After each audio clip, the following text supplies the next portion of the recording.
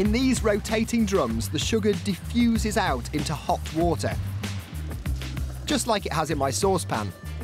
What's left is a dirty, sugary juice. That's beginning to taste very sweet.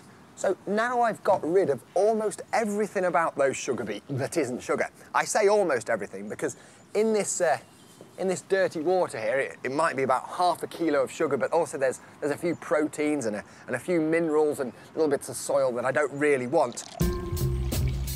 I can easily get rid of all that muck with the help of some milk of lime and a bit of carbon dioxide from a fizzy drinks maker. Between them, they combine to make chalk, which helps sink everything to the bottom. Well, that's settled out beautifully. The chalky deposit at the bottom there has pretty much taken out everything else that was a bit sugar beety, and that water at the top is almost just sugar and water now. Next job, to reduce down the liquid into a thick syrup. Boiling's good for that. But as it thickens up, I risk it getting too hot and spoiling the sucrose. So I create a partial vacuum in the pan to boil it at a lower temperature. It's not difficult to make a kind of a syrupy solution, but to make actual real sugar crystals is quite hard.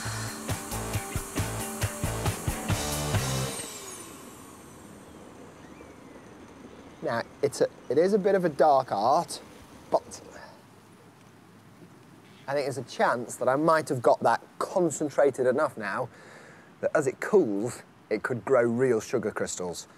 So I'm going to pour it off into here and leave it to do its stuff.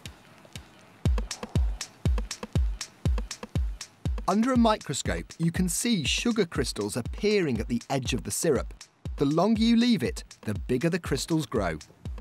I've decided it's best to come inside for the kind of high-pressure finale of the sugar refining process. What I've got in here is an incredibly sticky brown syrup, and in it has grown a kind of multitude of tiny sugar crystals. What I need to do now is the almost impossible task of separating the one from the other, and for that, I've built a centrifuge. Well, it's actually the old food processor, to which I've made something that's like a miniature washing machine drum.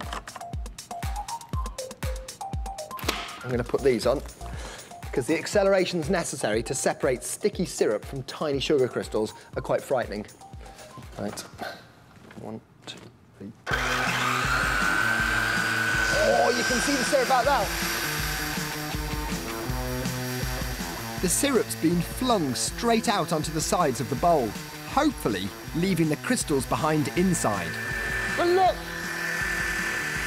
It's going white in there. You see all the syrup coming out. And the stunning thing is, for all it started out as a dirty brown mass, the sugar that's left behind is almost pure white. Right, I'm going to take that part. I mean, turn it down. Oh, man. Hey, look at that. It's kind of just white sugar. That is my favourite bit of the process, and they have a centrifuge just like mine at the refinery. And this is it. Only a whole lot bigger and more powerful.